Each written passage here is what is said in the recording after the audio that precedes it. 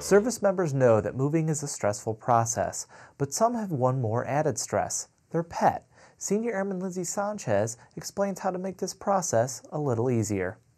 Military families are always moving, and some need to make plans for moving their pets. When the person's notified of a PCS, they'll start with outbound assignments.